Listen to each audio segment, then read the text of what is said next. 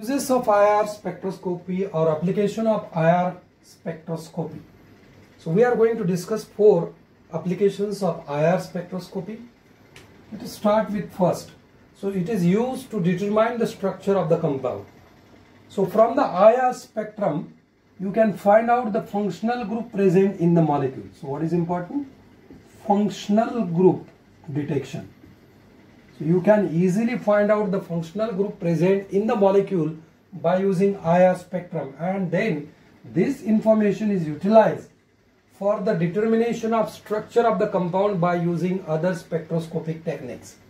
Second, it is used, means IR spectroscopy is used to study the course of reaction, whether that reaction is completed or not, whether that reaction is taking place or not, that we can identify. Here I have taken one example. Cyclohexanol is converted to cyclohexanone, means oxidation reaction. So initially you can observe there is a hydroxyl group.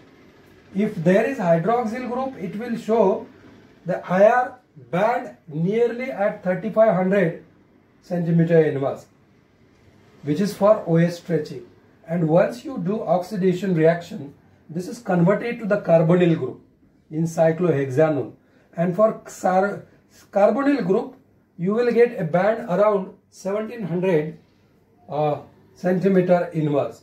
So initially this band will not be present here in the IR spectrum of this compound, and after that this band will arrive, or initially or finally in the product this band will be vanished.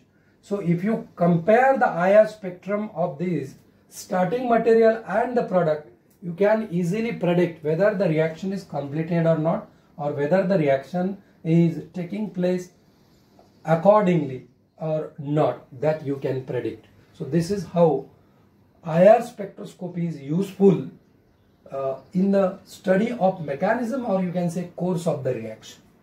Next, by using IR spectroscopy you can find out the purity of the sample. Purity of the sample means what? You will get unnecessarily one or extra unwanted peaks.